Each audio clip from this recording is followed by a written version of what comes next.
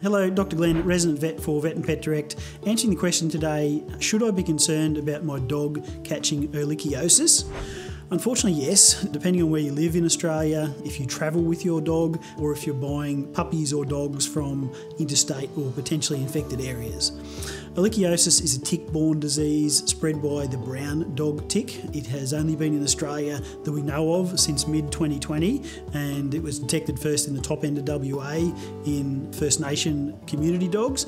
It has spread already in the 2 years or so since then to the top half of Western Australia, all of the Northern Territory. It's into Mount Isa in northwestern Queensland and also the top part of South Australia. And there's been individual cases of pets Australia-wide essentially that have travelled, including Victoria. Owners have taken pets on holidays or on work to those areas and have been infected and come back to their hometowns.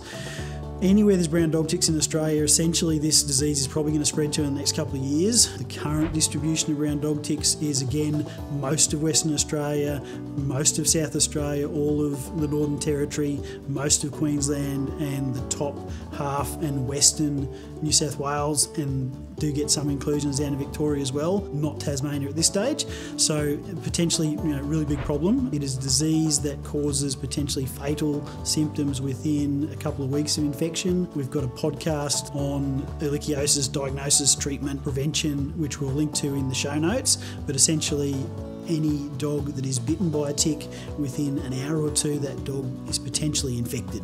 It causes bleeding disorders, immune dysfunction, wipes out their immune system, wipes out their bone marrow, makes them feel sick initially. Sometimes they recover, becomes a chronic state, and if it gets to that stage, it's unfortunately usually fatal. Can be treated with antibiotics if diagnosed early enough by your vet, but it's really important that prevention is the most important thing. So if you live in any of these areas, definitely prevention for brown dog ticks is most important for your dog. If you're travelling for work or for holidays with your dog into these areas, or realistically any adjacent areas to the current areas, really important that your dog is on prevention and needs to be thought about if you're buying puppies or dogs, rescues from interstate in any of these potentially infected areas. We as vets need to be on the lookout, and also owners as well. Prevention, you need to try and stop the dogs being bitten by the tick, and if they are bitten by the tick, it needs to be killed as quickly as possible. We as vets are recommending dual protection, essentially